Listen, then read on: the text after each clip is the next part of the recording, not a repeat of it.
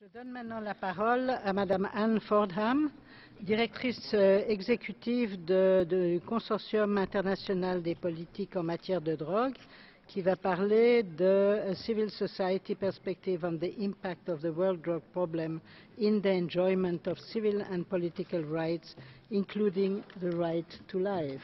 Anne, vous avez la parole. Thank you, Madam Dreifuss, and thank you for the invitation to address the Human Rights Council today.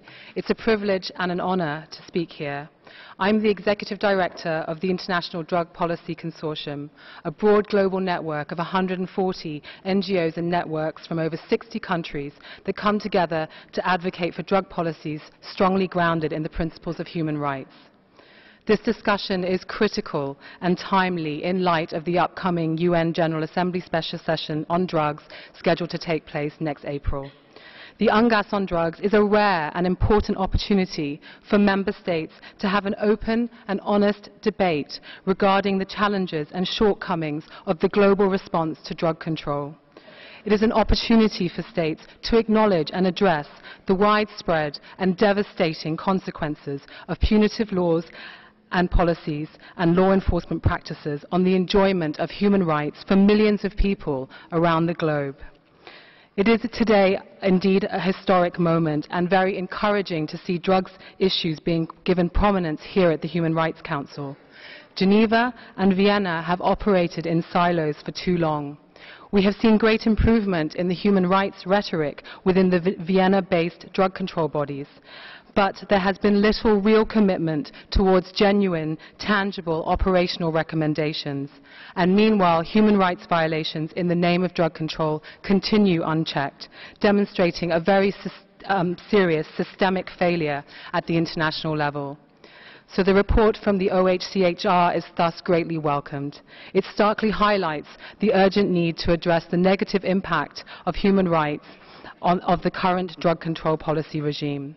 I have been asked to focus my short time on civil and political rights, in particular the right to health, and I will highlight three critical issues: violations of the right to life, criminalization of drug use and people who use drugs, and disproportionate punishment. However, the punitive and damaging nature of the international drug control regime, underpinned by a treaty framework that contains some outdated elements, are key issues for many civil society organizations. And as the only civil society speaker on this panel, I'm only able to address a fraction of these concerns. So I very much hope that our moderator will find a way to ensure that we hear from as many of my civil society colleagues speaking from the floor as possible. I'll begin with the violation of the right to life.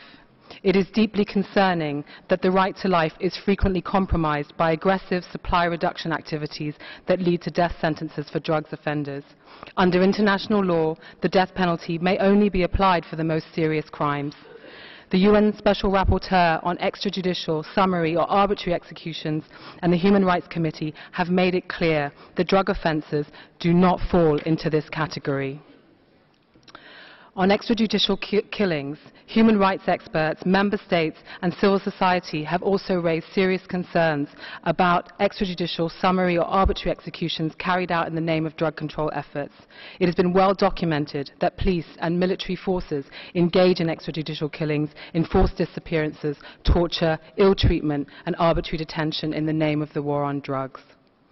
My second point is around criminalization and associated violations of human rights.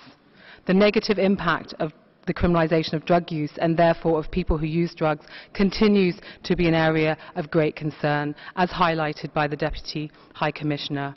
Individuals have a right to access life-saving health services without fear of punishment and discrimination. And UN agencies such as UNDP, UNAIDS, UNODC and the WHO have all recognized the negative impact of criminalization on the prevalence of HIV and hepatitis C amongst people who inject drugs. But there are further collateral consequences, as the criminalization of people who use drugs serves to justify additional harsh measures towards them. A stark example of this is the widespread use of compulsory drug detention centers for the supposed treatment and rehabilitation of people who use drugs.